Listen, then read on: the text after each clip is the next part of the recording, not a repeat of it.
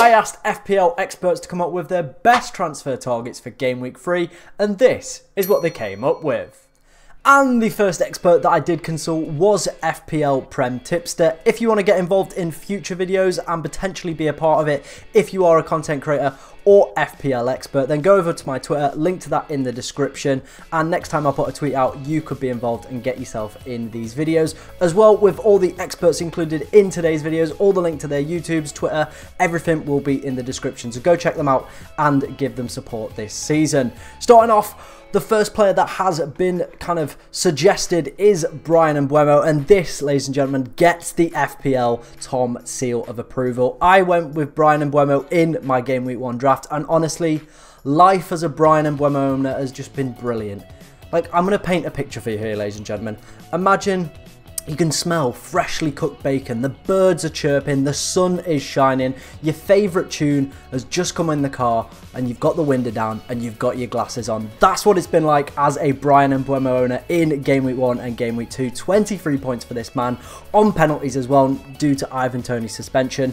Brentford as well have just been absolutely killing it with these good fixtures as well coming up. Not like, obviously Game Week 5 is a little bit difficult, but kind of after that as well, it kind of goes in like patterns of 2 for Brentford. He's at that 6.5 million range, well 6.6 now, so there are other options as well you can kind of shift to when other players' fixtures do come and go. But honestly, this man has been exceptional. Watching him and Brentford attack, it has been like just exceptional. It's just been so good, ladies and gentlemen. I can't fathom into words why you should go for Bryan Mbeumo, because it just seems so simple, to be honest. If you haven't got this man, why you should be getting him? The fixtures are so good, he's banging form, and Brentford look brilliant going forward. So massively agree with FPL Prem Tipster on this one. Bryan Mbeumo is a must buy for me in Game Week 3.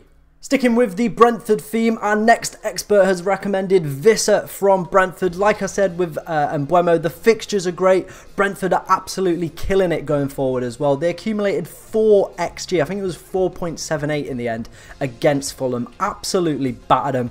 Put in a strong performance against Tottenham as well. You imagine with back-to-back home fixtures of Crystal Palace and Bournemouth, they're going to do the same again, and Mbeumo and CESAR are probably going to be involved in the goals. I think the only reason that you potentially would go CESAR is if you already maybe own Mbeumo and you want to go for the double up. Not out of the question. With the good fixtures, it's an opportunity, especially if you have João Pedro as well. I think that is an opportunity.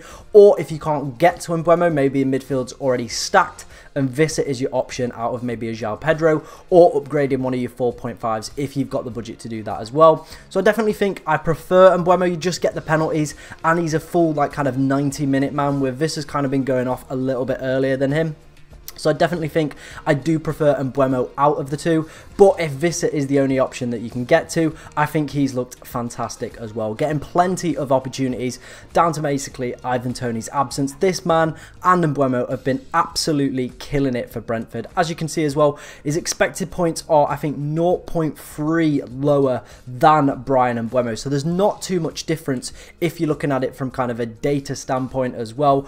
Both of them involved in the goals, like I said, but it is just that penalty appeal that Bryan Mbeumo has that I think just puts him that little bit ahead of CESAR. But I still think he is a great transfer target and also gets the FPL Tom seal of approval.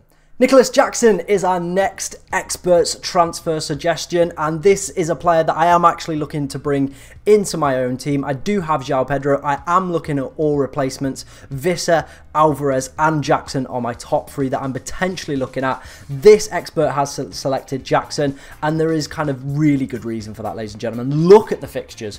Luton, Nottingham Forest, both games back-to-back at home as well, and then Bournemouth away after that. Absolutely scintillating fixtures from an FPL standpoint, to be honest. You imagine Chelsea are going to win all 3. The fixtures as well after that do continue to be great, so there are so many options with Jackson as well. The only concern is he just hasn't scored yet.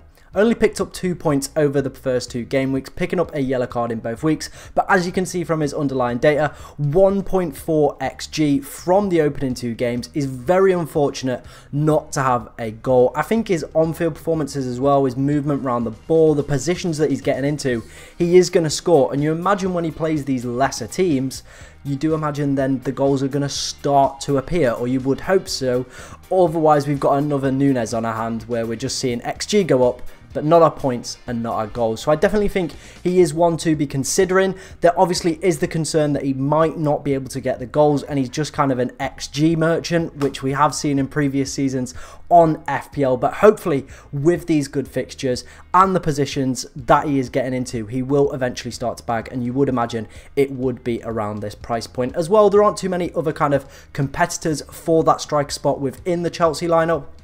And with the penalty miss as well for Enzo, it does pose the question, is Jackson potentially going to be the next penalty taker? That is out there. If we can get a penalty taker with this run of fixtures for one of the better teams in the league at 7 million, I do think it makes sense. So it's going to get the FPL Tom seal of approval. It is a player that I am looking to potentially bring into my own side as well. It is just that case of whether or not he's an XG merchant or he can actually start to convert some of these chances. FPL Dawn is the next expert that sent in their kind of transfer suggestion, and it is Julian Alvarez, and there's very good reason for this, ladies and gentlemen, down to the KDB injury and how fluid that City front three of Foden, Haaland and Julian Alvarez looked at the weekend. They were scintillating to watch, ladies and gentlemen. 1 goal, 1 assist for him, okay XG and okay XA. The points scored is 12, and he's expected to score 11.9 over the next 3 game weeks. And they are some very delicious fixtures indeed.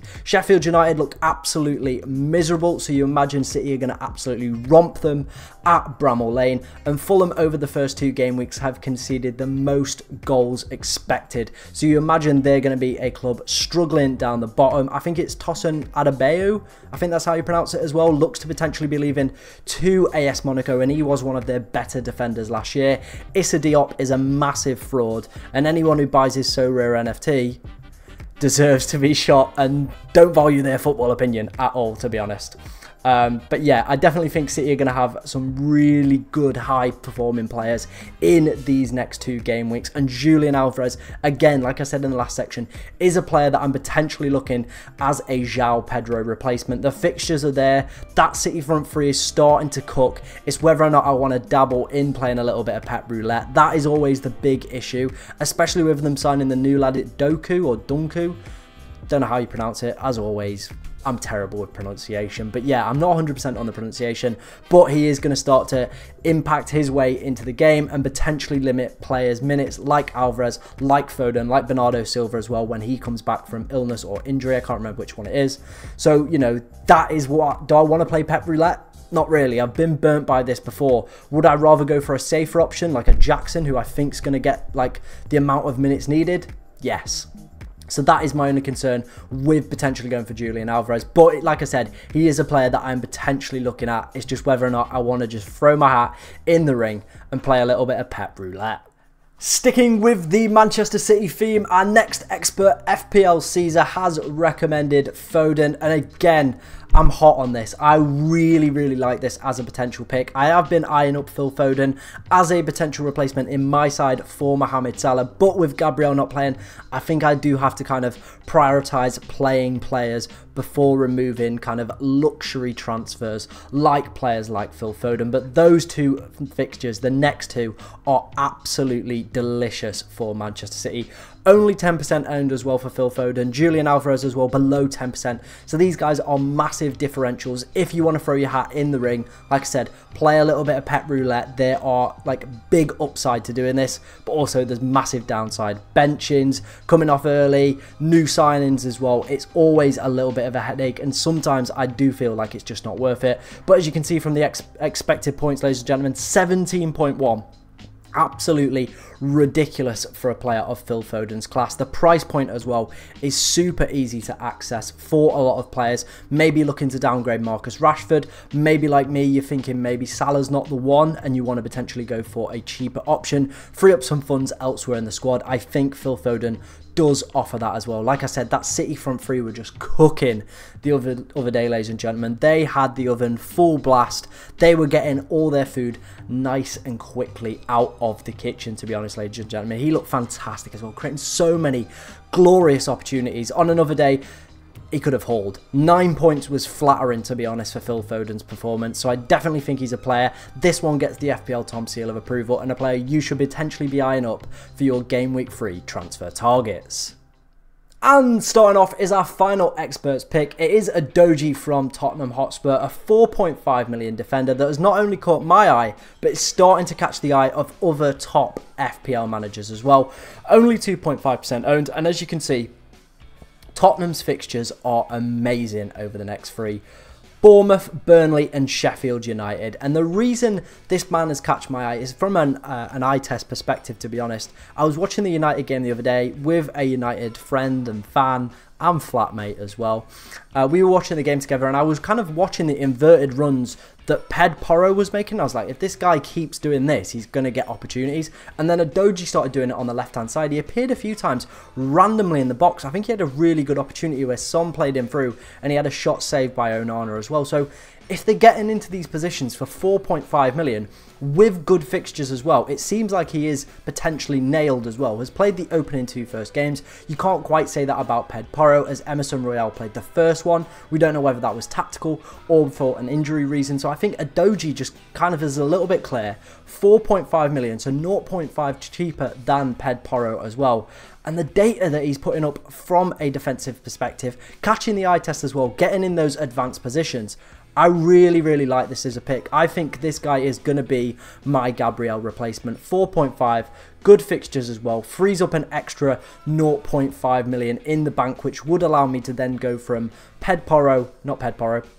João Pedro, sorry, to Jackson as well, freeing up that extra funds to kind of make that move easy and possible with my 2 free transfers. The fixtures are great. He's looking great as well, passing the eye test, picking up good underlying data. I think it is only a matter of time before he potentially gets a haul or an attacking return in the next few weeks. So this one as well gets the FPL Tom seal of approval. If you did enjoy today's video or want to go check any of the kind of experts links, all that stuff is going to be in the description. Make sure to subscribe as well, as we are trying to hit 2,000 subs here on the channel. I think we're about 250 away, so if we could do that by the end of the month, that would be excellent. But thank you very much for watching, ladies and gentlemen, and enjoy the rest of your day.